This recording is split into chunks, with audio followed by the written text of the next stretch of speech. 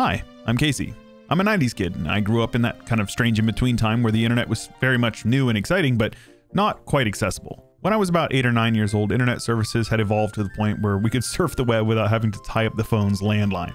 And around that time, I discovered a freeware website called Beyond, or as I grew up calling it, Beyond. The site was entirely free to use, which was good because my prepubescent self was in no position to fork up cash for anything, let alone online video games. Beyond, which is essentially a dead site by now, held up by the Frankenstein's monster that is Space Station 13, which I will add I played a ton of when I was a kid before the source code was obtained and modified into oblivion, but I digress. The website had some very fun, albeit janky, pixel art based games on it. The site offered its own proprietary game engine free to use to all who were interested, and all of the projects on the site were made by other members. It was during my time on Beyond that I discovered a game called Rise of Heroes, an action RPG set in a fictional world where you could pick your class, name your character, and you were off to the races. The classes were super basic, with 4 of them ranging from all melee to all magic, with 2 transitional classes in between. Melee was triggered literally just by walking into the enemy, while magic was a little more involved, but you could just set up macro keys to cast spells that you wanted. You spawned next to a cave with the most basic gear in the game,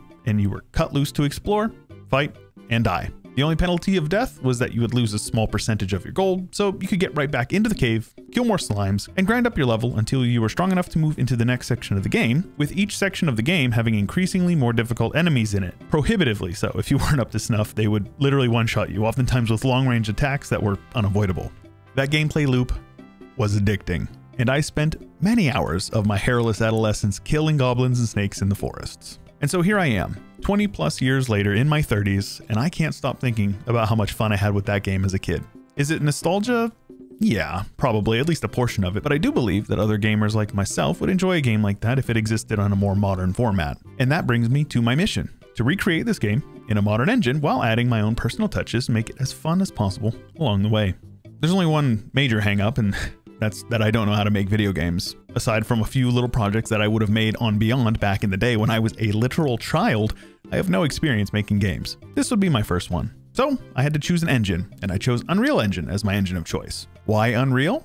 Well, primarily because coding is scary, and the visual scripting of blueprints seemed easier to learn. There's also a huge wealth of educational content out there for it, as well as a lot of free assets for developers to use. I chose a few tutorial series to follow to learn the basics of the engine, but it was very important to me that I was able to understand and learn as much as possible along the way. So I took it very slow and steady. Many wannabe game devs like myself fall victim to the process called tutorial hell, in which you just follow the tutorials, but you don't really internalize that content, and thus you never really learn anything, so you basically just become a potato when you're cut loose from the flow of information from the tutorial content.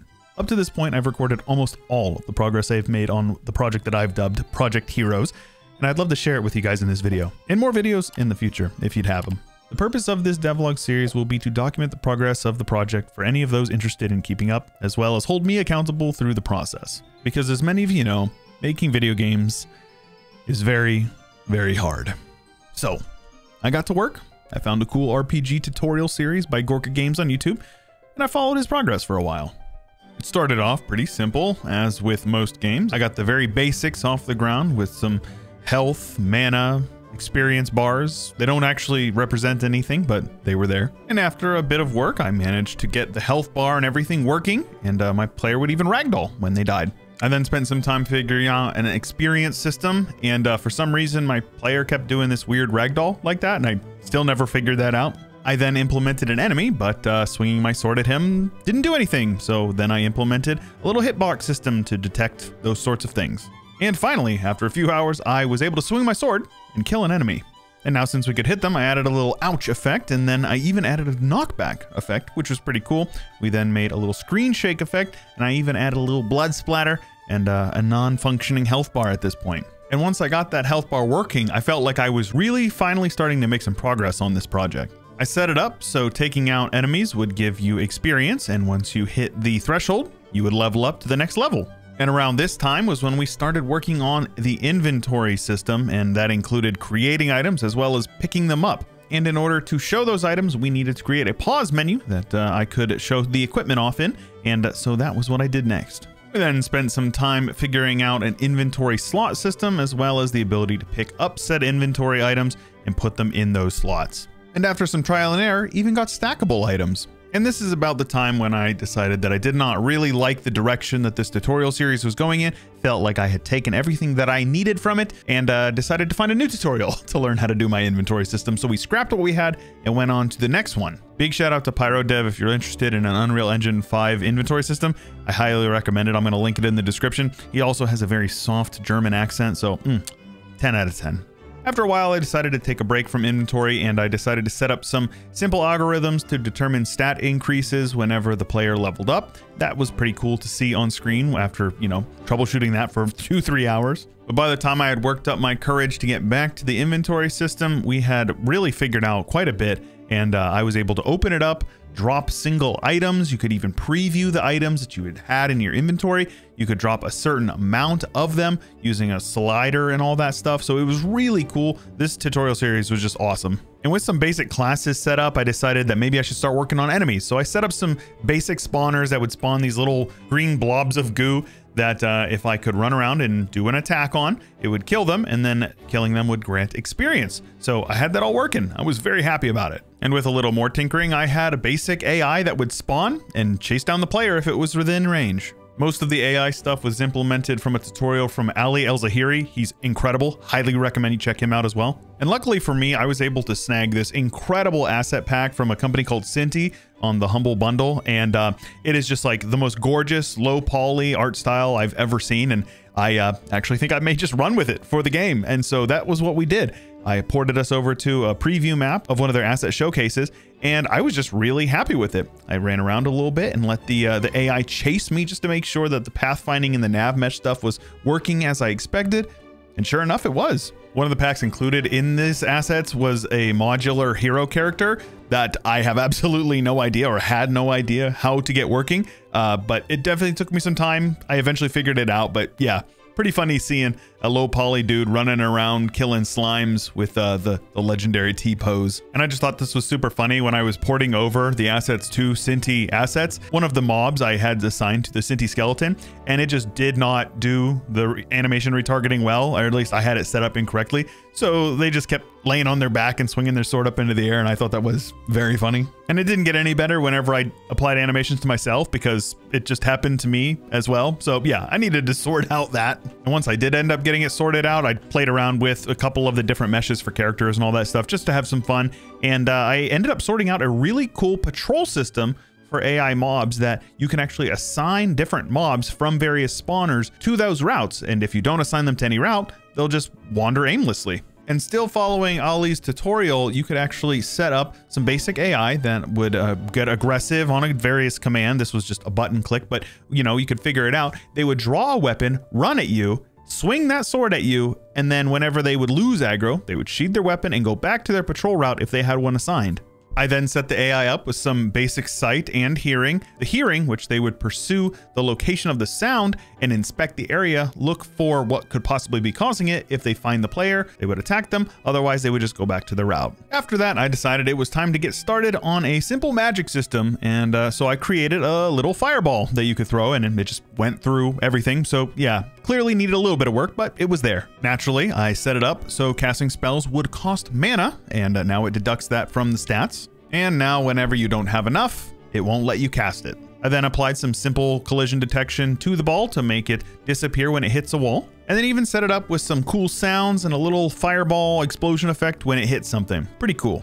I then decided to create an ice bolt effect to complement the fireball effect, and decided that the fireball effect would be homing. So whenever you cast it and an AI was in range, it would chase them down. Meanwhile, the ice bolt would just go straight and hit whatever it hits, but it will do more damage if it does hit. But it was during these implementations that I realized a glaring flaw in the way that I had this game set up. I wanted to do an isometric view, but the spells you could only cast in the WASD directions and diagonal possibly.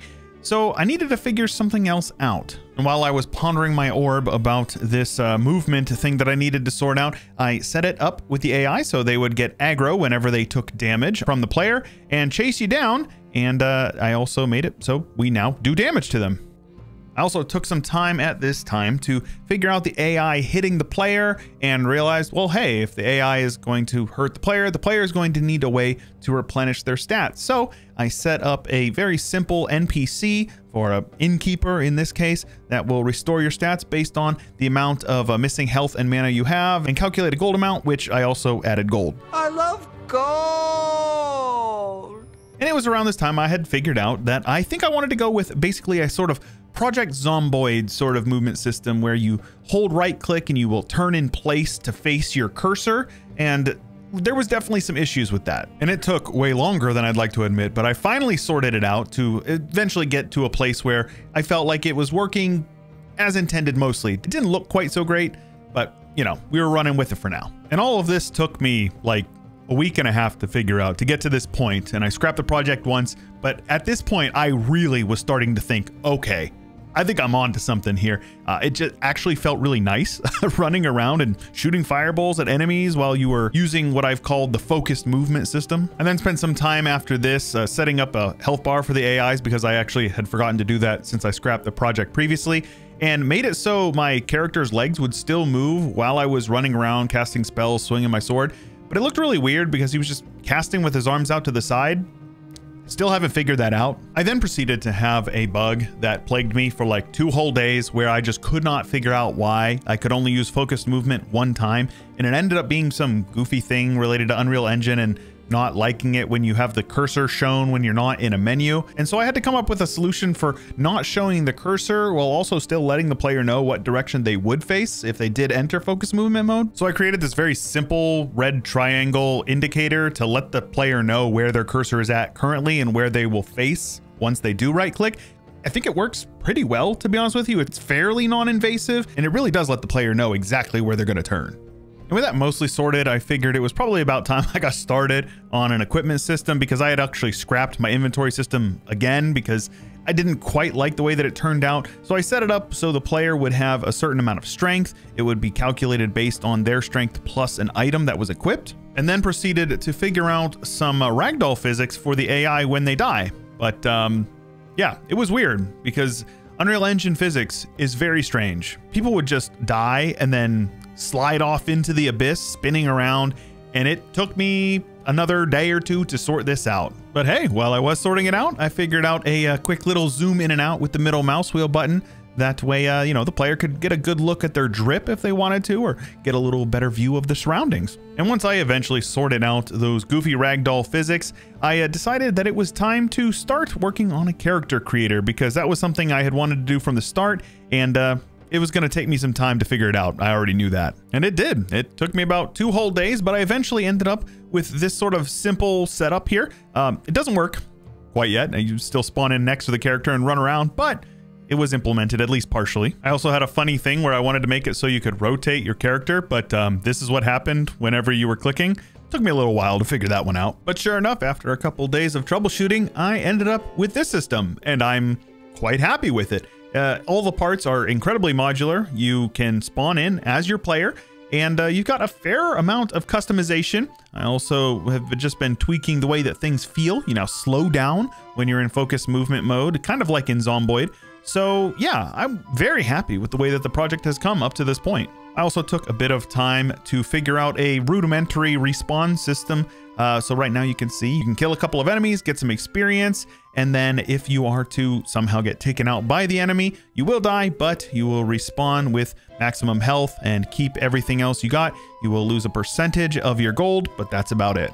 And so after 3 weeks, this is what I have to show. And I can honestly say I am very proud of it. I think that I, as a complete beginner who has never really done anything with Unreal Engine, I am very happy at how much I've been able to get done with the help of some really cool tutorials. I'll have all the relevant ones linked in the description below if you're interested in doing a similar setup to what I'm doing here. If you're interested in following along with the development of Project Heroes, make sure you subscribe to the channel and like the video if you do appreciate that, because I really do appreciate that. If you have any feedback of anything that I showed, please leave it in the comments below. I will take all of that to heart, and I just want to make a good game. I think that with quite a bit of polish and quality of life and quite a bit of content, this game could be very, very fun. But like I said, I'd be curious what you guys think. I'm hoping to put these devlogs out every 2 to 3 weeks, but you know, we'll see. Life is busy. But yeah, that's all I got for you. See you in the next one.